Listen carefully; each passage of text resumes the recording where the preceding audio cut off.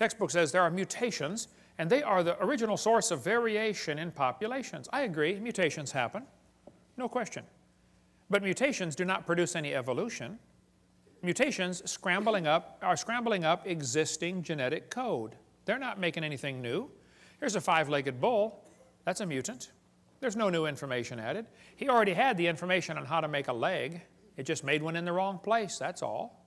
It's not new information, it is scrambled information. Here's a short-legged sheep. Again, no new information. And by the way, that's not beneficial. He's the first one the wolf is going to catch. Right? Go, boys, go. Here comes the wolf. Brrr. Oh, Herman didn't make it.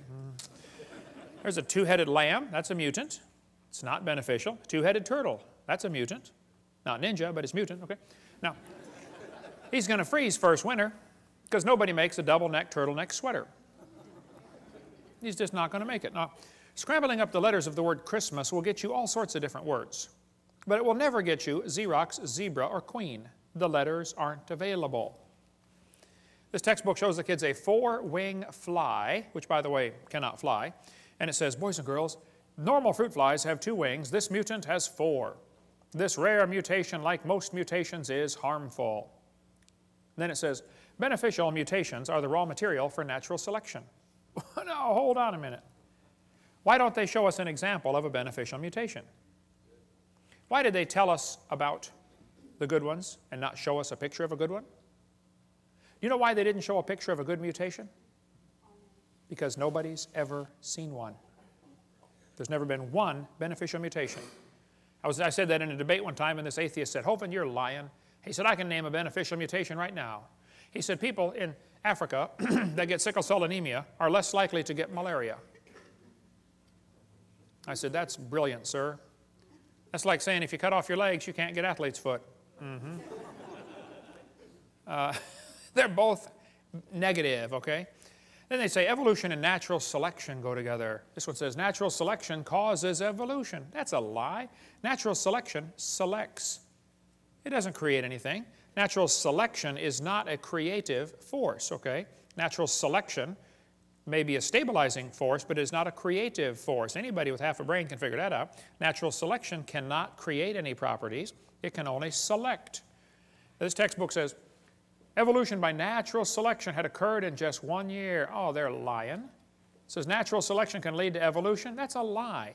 Natural selection selects. It doesn't create a thing. If you worked in a factory that made cars, how far is the Saturn plant from here? Pretty close, isn't it?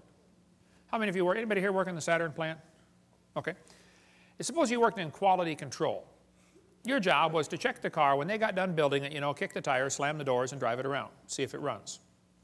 If you caught every single mistake, they don't, by the way, but if you did, okay, how long would it take that quality control process to change the car to an airplane? You say, Hovind, quality control can't change it to something else. Oh, I know. Only design engineers can change it.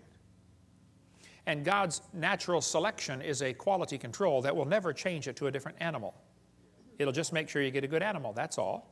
They keep talking about survival of the fittest. Well, I agree, but that doesn't explain arrival of the fittest. And even survival of the fittest is pretty shaky. It's what's called a tautology, a sentence that means nothing. I'll show you. If you say, Professor, why did it survive? He'll say, oh, because it's the fittest, you know, survival of the fittest. How do you know it's the fittest? Because it survived. How else can you tell? Oh, I see. Look, if a whale goes through a school of fish and eats 80% of them, it's not survival of the fittest. It's actually survival of the luckiest. That's what's really going on out there.